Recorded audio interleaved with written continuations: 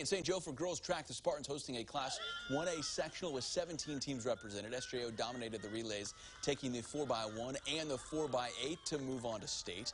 In the 3200, Uni High's Kate Amari wins the sectional title. Judah's Aaliyah Garrison, also a state qualifier. Meanwhile, in the 100-meter hurdles, Suffolk's Gracie Jessup wins the title to move on.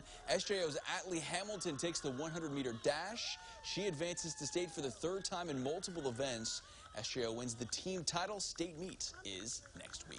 High school softball regional semifinal action. Mahomet with the Bulldogs hosting Lincoln. It's Kara Farnham opening the scoring for the Railers. A solo shot to left nearly hits the scoreboard in the first.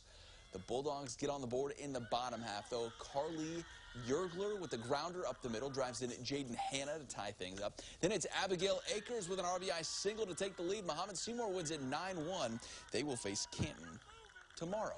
Second seed Centennial welcomes Eisenhower to Champaign. Chargers up 8-0 already with one out in the second, and they add to it. Megan Weiss drives one to center to bring home 2 runs. They keep firing away. The offense was all over it today. Avery Lotion with an RBI single to score Leah Luchinsky and make it 15-0, even more for Centennial. They win it 18-0. All Chargers today. They'll face the winner of this one for the regional title. The team's not the dog, although Rosie here was quite the cutie in Urbana today. Central and Urbana facing off on the diamond. Even a rough there for you, Mac. You like that one? Very nice. Yeah.